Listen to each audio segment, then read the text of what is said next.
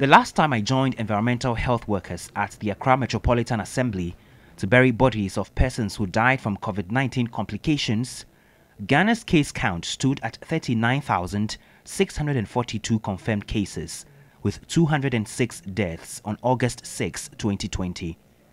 That day, 6 more bodies were buried, bringing the total number buried to 97. The environmental health workers were overstretched with little resources to work with, and they had not benefited from government's promised incentives for frontline health workers. 6 months on, the figures have more than tripled. Deaths now more than 570, and between January 1 and February 18, 35 bodies had been buried with an outstanding 67. The numbers continue to rise, and authorities here are having to levy relatives of deceased persons to acquire PPEs to conduct burials.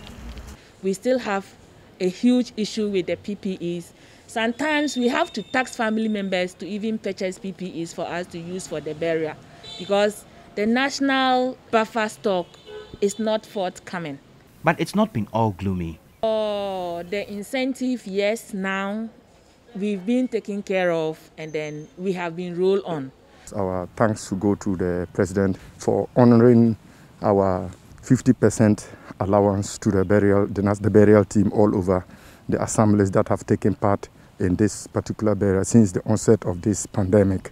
On the field, it's getting more tedious. I have seen so much on my visits here to know. Physical job needs a lot of energy, and every time that we come, it means that we add extra energy to be able to lift the bodies. It is a job that we are trained to do. So once we are trained to do, we face the challenge and make sure that we do the work to the satisfaction of everybody who is a Ghanaian and possibly fall victim of this particular incident. This vast expanse of land you see here inside the infectious diseases cemetery at Awudome has just been cleared to host the many hundreds of bodies that are yet to be buried.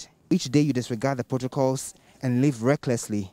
You live on them, a bedding, to do this every other time, to bring bodies here, to bury under strict supervision because of the nature of the disease we are fighting.